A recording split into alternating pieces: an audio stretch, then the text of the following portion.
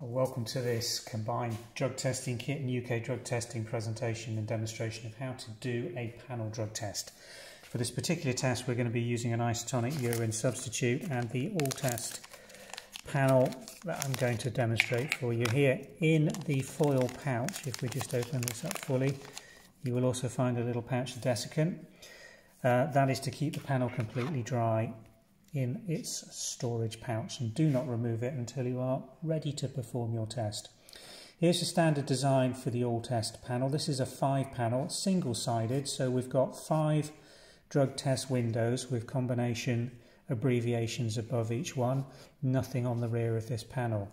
When you're ready to perform the test, collected a fresh urine sample, remove the cover panel from the drug test panel, and that will reveal the prongs which you then dip into the sample just to the depth of the wavy lines, no deeper than that. The sample should not touch the bottom level of the panel. Now you can see already the pink dye is starting to run and wick up through the results windows. I'm just going to leave this in the sample until it's reached the top of each of those windows. But when you're confident, and it will be between 5 and 20 seconds, remove the panel from the sample, place the cover back over the prongs and lay it on a flat surface, start a timer, and you come and look at the results showing at 5 minutes. So I'm going to stop the video now and restart when my timer hits 5 minutes.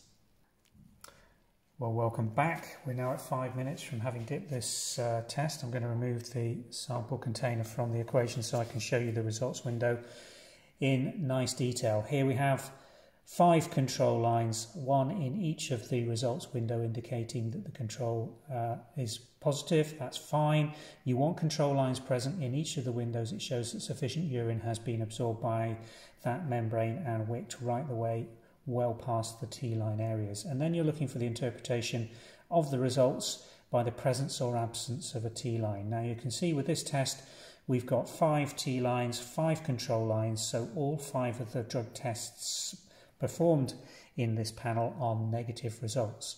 The drug abbreviations are at the top of each of the columns here, so you'll see MDMA is ecstasy, COC cocaine, THC cannabis, AMP amphetamine, and MET methamphetamine. So each individual one of these results relates to that specific drug group. What you may also notice is that the colour density, thickness and saturation of the T-lines varies between the different drug groups. That's perfectly normal. Do not try and interpret any inference or level from the colour density, thickness or saturation of the T-line. It varies between the different drug tests due to the sensitivities at which those tests are being tested, so that is perfectly normal. So I hope that's been helpful, showing you how to perform and run and interpret a panel drug test. We should talk a little about what happens when you have no test line and a control line, a positive result. You should read that at 10 minutes.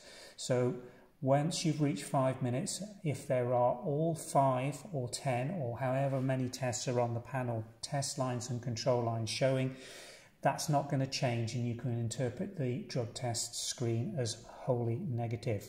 But if 1 or 2 of the membranes is not showing a clear test line, then leave the test to complete for 10 minutes.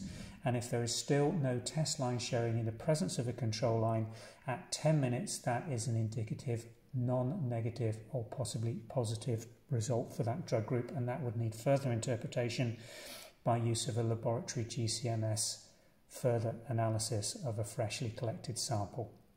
Thanks for watching.